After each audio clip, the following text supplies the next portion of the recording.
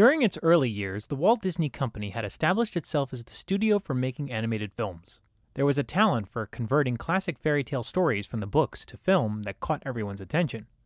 Despite the massive success, though, even the Mouse House wavered later on in its years. While this film apparently opened successfully when released, it was not as financially beneficial in the long run.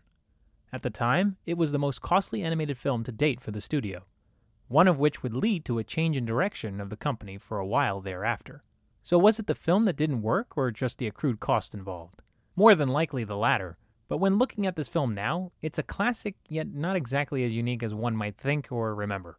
Headed by supervising director Clyde Geronimi, a slew of other sequence directors, and with a story adapted by Erdman Penner, who both did Peter Pan from 1953, the story is about a princess named Aurora, who is betrothed to wed the prince of another kingdom, and bring the two lands together. The plight of this story is when the sorceress Maleficent enters the picture. After not being invited to the kingdom's ceremony, she bestows a curse on Princess Aurora that she will prick her finger on a spindle and fall into a deep sleep during her 16th birthday. From there, it's up to Aurora's fairy godmothers, quote-unquote, Flora, Fauna, and Merryweather, to keep her from making this curse come true. The concept sounds different. Honestly, it really isn't by a lot. Not to mention, it has been recorded that Disney didn't want audiences drawing parallels to that of their first film, Snow White and the Seven Dwarfs. With that said, it seems like they already knew this might be a gamble, and it sort of shows. Some people remember this film fondly for being a part of the classic Disney princess lineup. However, it seems this film is remembered more for the opposite reason. The cast of actors playing the main roles feel only what can be described as the last of the golden age of Hollywood voices. Actors like Bill Thompson, Barbara Jo Allen, Barbara Luddy, Verna Felton, and Mary Costa all participated in other movies that most would consider long before their time to know.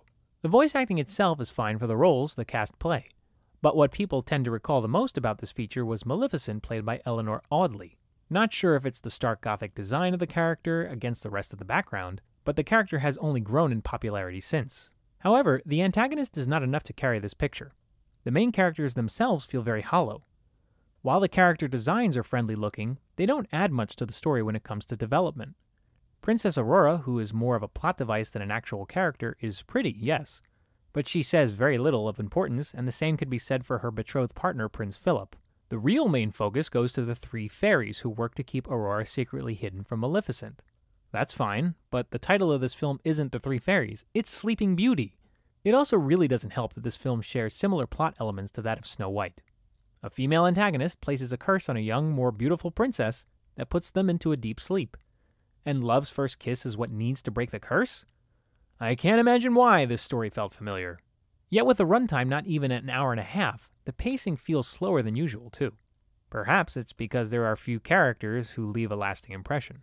The animation, though, cannot be discredited. Several other Disney films before it were not featured in widescreen format, but this is one of them, and it definitely adds scope to the fairy tale.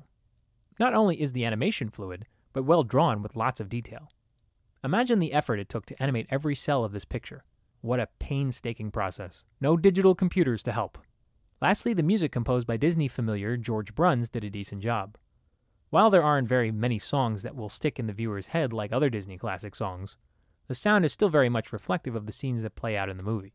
It may be considered a part of the Disney classics, but it's not as entertaining as one might think. The villain is surely the most memorable component, along with its animation coming in second, but it's the underdeveloped main characters, pacing, and similar plot elements that make this fairy tale a snoozer.